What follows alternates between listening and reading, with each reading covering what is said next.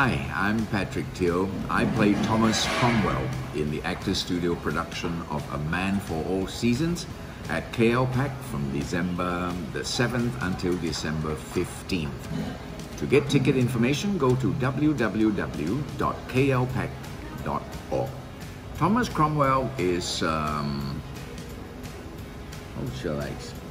Thomas Cromwell is the bad guy. In every story, there's a hero and a bad guy, right?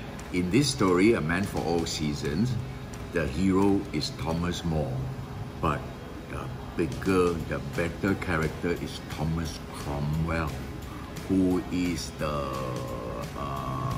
secretary to the council and the man who is responsible for chopping off Thomas More's head.